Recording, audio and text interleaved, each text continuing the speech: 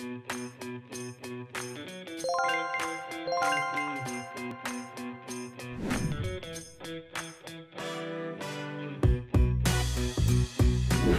I'm Jami from the Utah Education Network. Welcome to a new episode of UEN Nearpod News. In this episode, I'm going to show you how you can differentiate your lessons using Nearpod. Let's go ahead and get started. Let's first define differentiation and then look at ways you can differentiate instruction in Nearpod. Differentiating instruction means tailoring instruction to meet individual student needs. This may mean teaching the same material to all students using different strategies, or it may require teaching lessons based on different difficulty levels. 3 ways to consider differentiating your instruction might be based on the content, or what students learn, the process, which is how students learn, or the product, allowing students to demonstrate mastery of knowledge or skills. Let's look at how you can differentiate instruction in Nearpod using the content, the process, and the product. So first, the content. One key to knowing which students need extra support is using assessments. Starting with an assessment will help you get a general idea of where your students are at. Throughout a lesson, you can add on-the-fly activities to continue to check for understanding.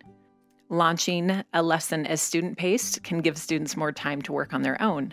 You can also launch a live lesson and then switch to student-paced mode to work with small groups. Student-paced codes can be given to student groups based on learning needs and interests. You can also easily duplicate a lesson and add additional supports to one lesson group. Additional supports might include vocabulary words that appear in the lesson, videos with checks for understanding, or additional instructions. Choice boards allow students to direct their own learning and gives them the ability to work independently. When differentiating the process, we're looking at how students learn.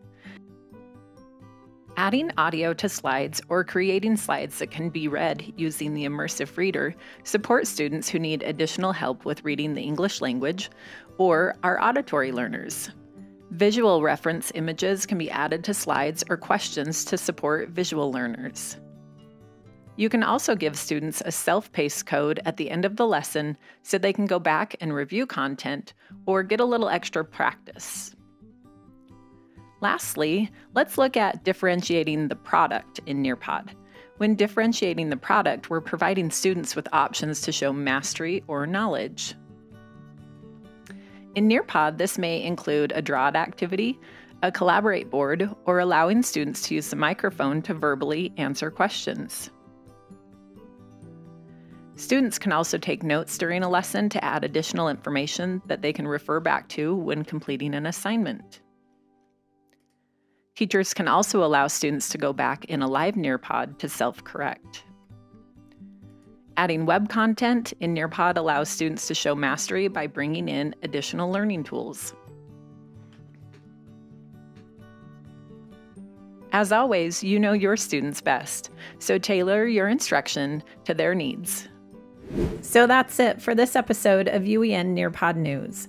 I hope that this tip will help you to be able to use Nearpod more efficiently and effectively in your classroom.